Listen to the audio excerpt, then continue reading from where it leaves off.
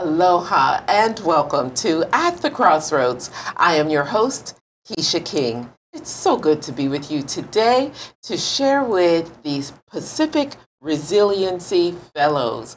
They're here to tell us about their second cohort and what we have planned for this year and the coming years right here in Hawaii and all throughout the Pacific. Let's welcome our guests today. I'll have them introduce themselves. We have a lot of people here today. Yes. Let's start with these two. Aloha. My name is Elia Herman. Thank you so much for having us here today. I am the program manager, so I've been developing and overseeing the Pacific Resiliency Fellows, and I work for Kupu, who is the organization that is running the program. Wonderful, Elia. So glad you're here. And? Aloha and Ali. My name is Blodak. I come from Palau and I'm a participant in the Pacific Resiliency Fellowship. That's amazing. Thank you both so much for being here. And we have two more guests waiting in the wings who we will speak with right after we talk with you guys after our break. So, Elia, please tell us, what exactly is the Pacific Resiliency Fellows? Sure. So the Pacific Resiliency Fellows program was launched out of the World Conservation Congress that happened here in 2016.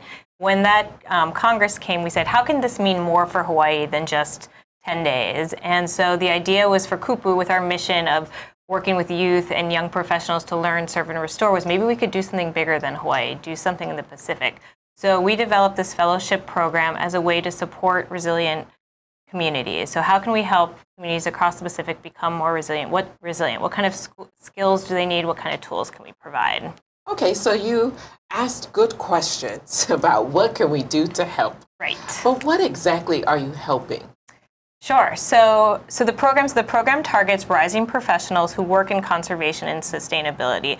So we have fellows in Hawaii, but also across the Pacific, in Palau, in Rapa Nui, one of our guests today, in the Northern Mariana Islands, in Guam, in American Samoa. So we have all of these different island communities that are facing these different struggles. And one of the things that we heard again and again is capacity, that there's not a lot of capacity to support, especially people who are there and deeply invested. So one of our first goals of the program was to build local capacity.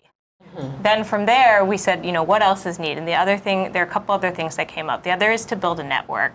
So how can all of these communities, all of these people working in these communities, facing different challenges, but also the same? They have a lot of shared, how can they be learned from each other? How can they feel supported by each other?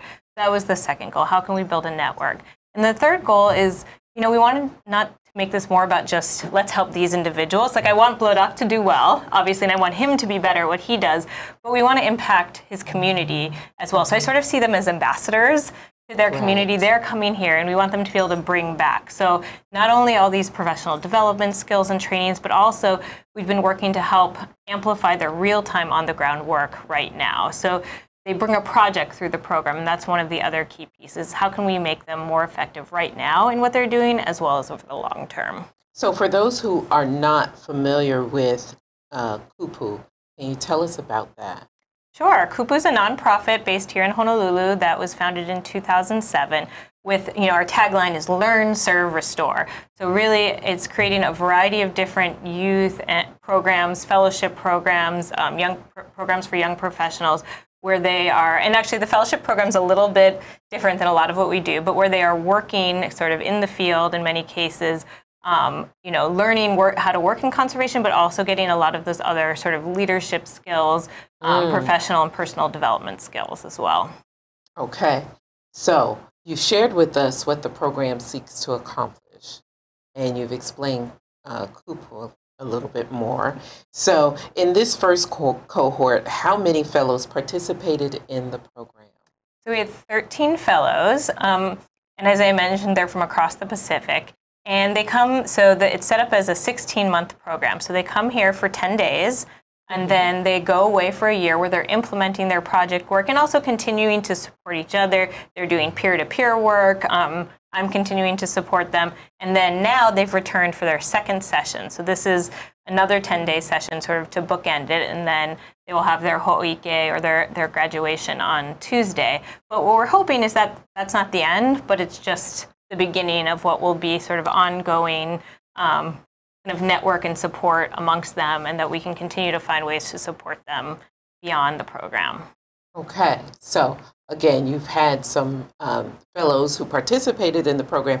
This isn't your first cohort. It is our first cohort. This is. So it's our second session of our first cohort. So this is the pilot. So we talk about them as the hiapo. They're the first one. So they have really, they've been our guinea pigs, and they've been really awesome about it.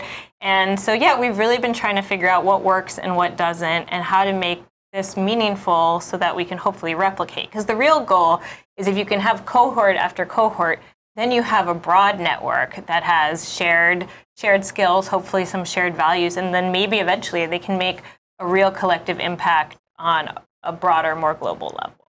That's the goal. And I'm so excited about that. I'm excited that this is your inaugural group, your inaugural cohort, and the hope that annually, I suppose, you will do this? Every 2 years, so because it's a from sort of recruitment to both sessions. So the goal is to be able to run a cohort every 2 years.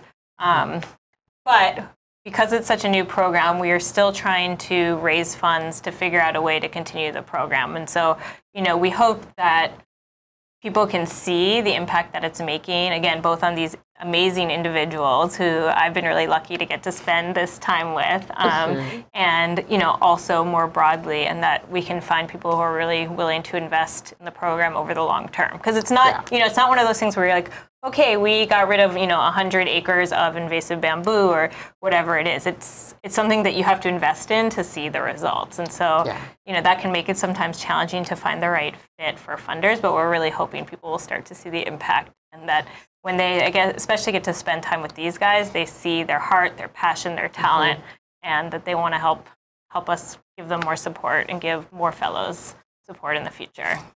So now, for this cohort, describe the application process to us. What was it like for them to get involved?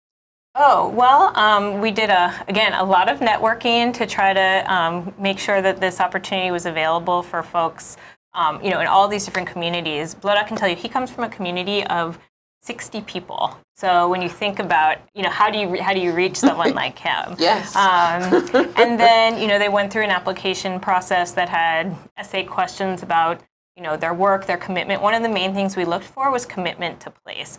That all of these fellows, it's not a requirement, but all of these fellows were born and raised in this place, and a large percentage of them are also indigenous. So these are people who are deeply committed to these places over the long term. They're not two-year transplants who just want to go travel around. So that was one of the key things, their passion, their commitment, their experience. We were looking for people who could bring something to the table because that it already worked. So this is what we're saying. We're saying rising professionals, people who've had some experience and who we see going further. And then we had interviews as well and made our selection, which has been, we are very pleased. Very, very good. I am super excited for that. So Blodak, are you ready for me to ask you questions? Sure. Yay! Tell us why was it important for you to take part in this program? Well, as Elia was mentioning, I come from a very small island of Kaiamo, and our community has found its way to where we're losing people. So I'm here, and I want to plant a seed in a way at our island to make sure that it can reap benefits for the people of Kaiamo. And I think this training and opportunity has given me a chance to develop my skills and put some more tools in my toolbox in order to attack some of the things that we're facing, challenges. Wonderful. So really, 60 people in your community, that is very different than what we're used to hearing about. Yeah. So it went from the 1940s, it was about 2,000 people. But because there's been lack of opportunity on the island, everybody's kind of been setting out to seek more opportunities. So I think to me, it's about finding a way to bring back the people. And is that your ultimate goal? Find a way to bring them back? Yes, I mean, that is the ultimate goal, to bring back a lot more people home. That way we can provide better as a community for our environment and whatever is around us. This might be too much of a personal question, but what made you stay? If everyone else is leaving, what made you stay?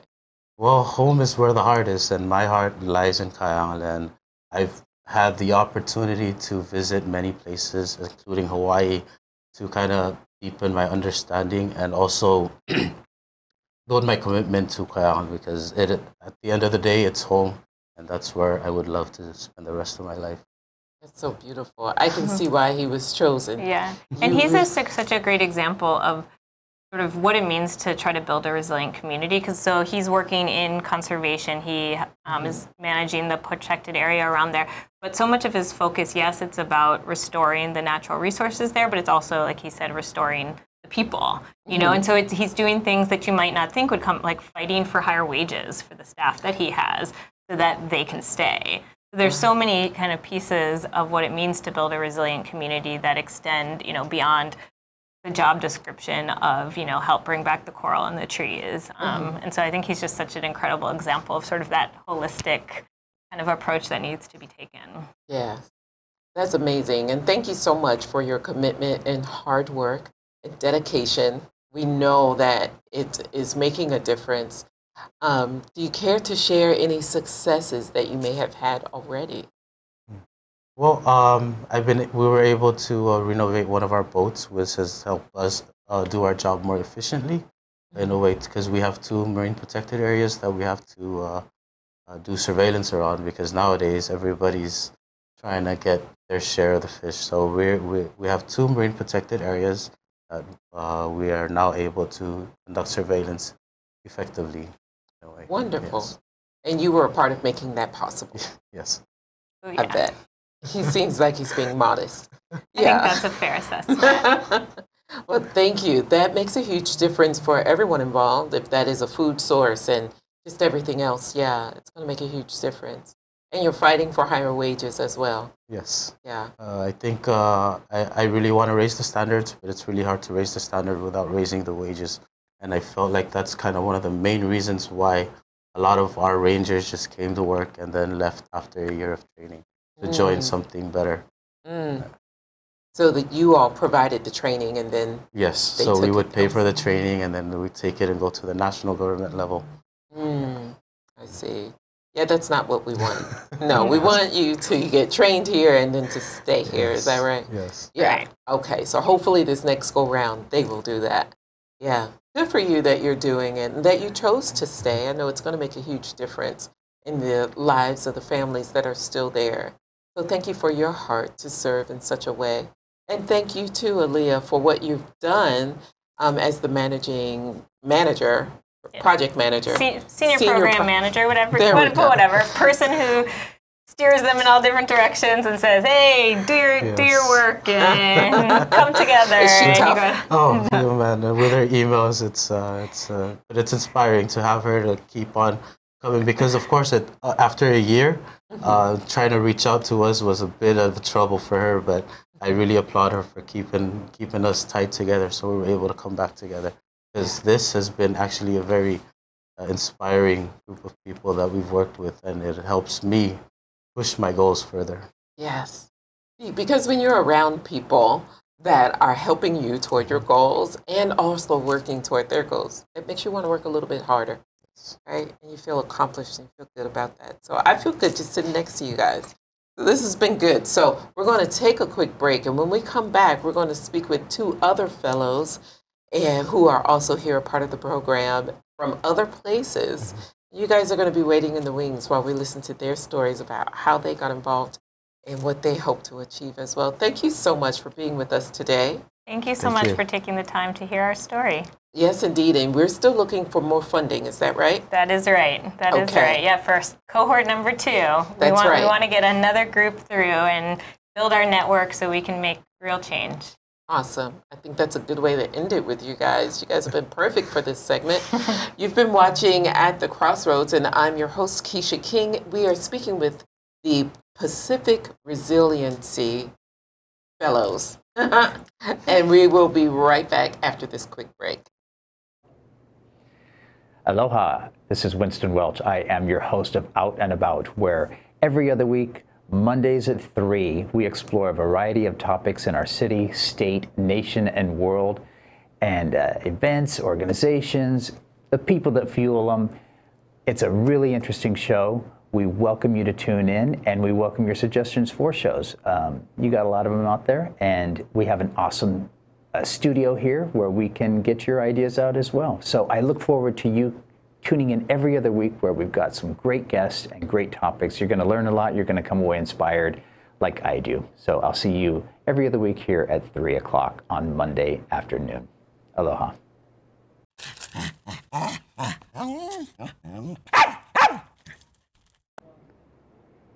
Hey, aloha. My name is Andrew Lanning. I'm the host of Security Matters Hawaii, airing every Wednesday here on ThinkTech Hawaii, live from the studios. I'll bring you guests. I'll bring you information about the things in security that matter to keeping you safe, your coworkers safe, your family safe, to keep our community safe. We want to teach you about those things in our industry that, you know, may be a little outside of your experience. So please join me because security matters. Aloha. Aloha, my name is Chip Fletcher. I'm at the University of Hawaii School of Ocean and Earth Science and Technology. I'm here to tell you about the 4 key things you can do to combat climate change. Have smaller families, eat a more plant-based diet, drive less, and fly airplanes less. Thank you very much for your time.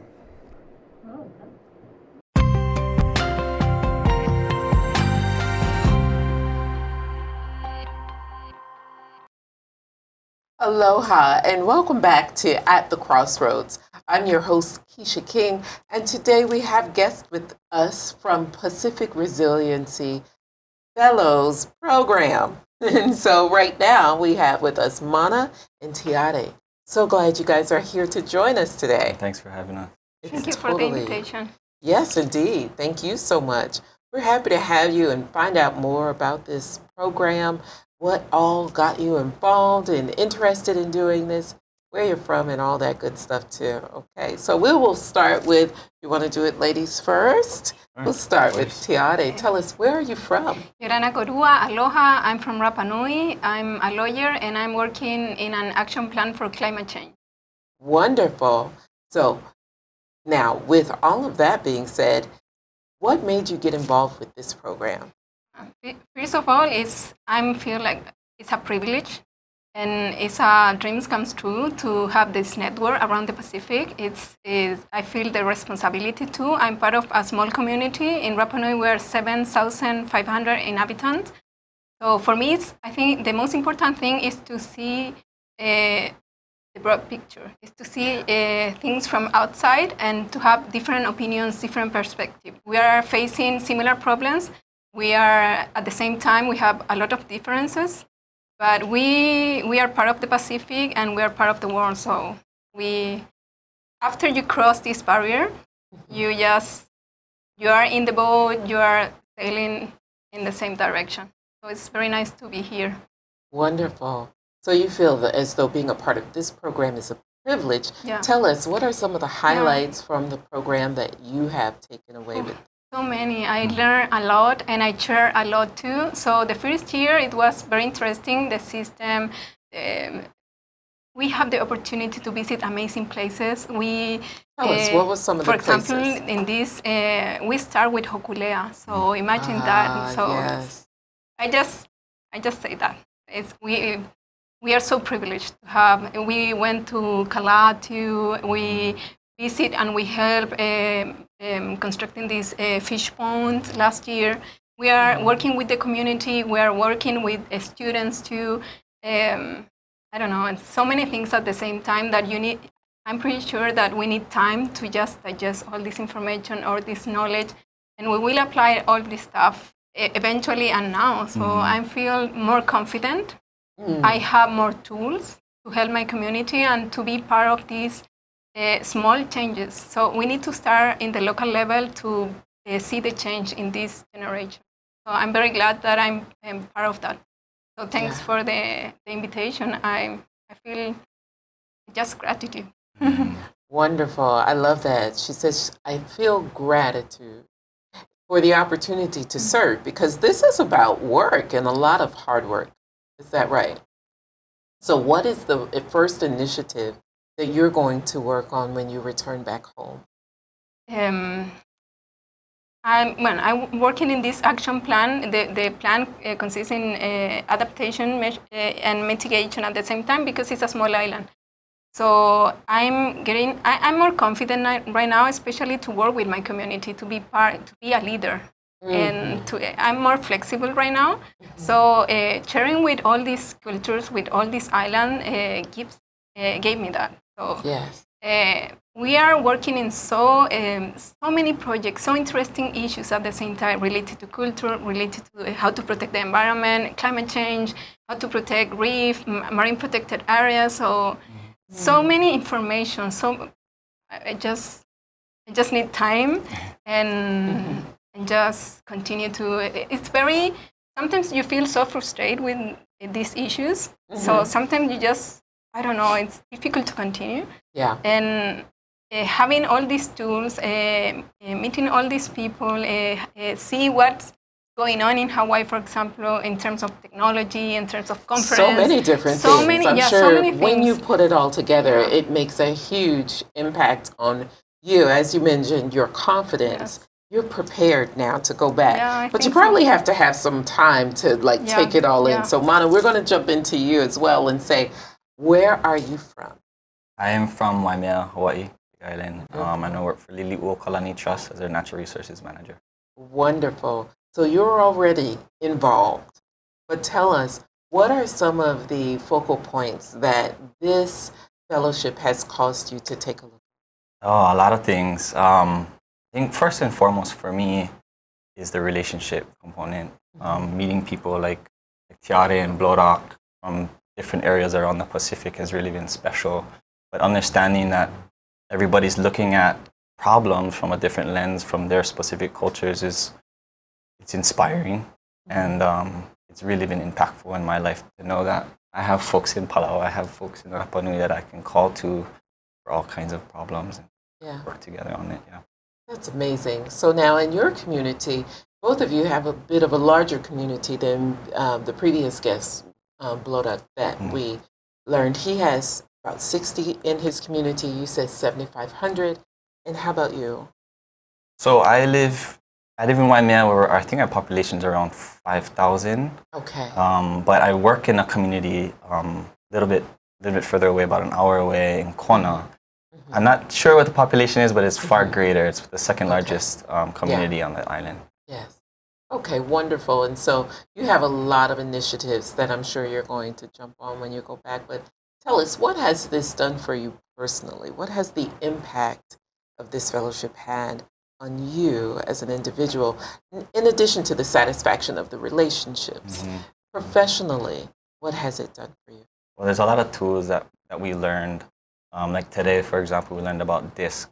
It gives you a better understanding of your characteristics and your behaviors, and how understanding those behaviors will really help you as a leader and working with teammates and try to resolve issues, but also in community meetings and whatnot.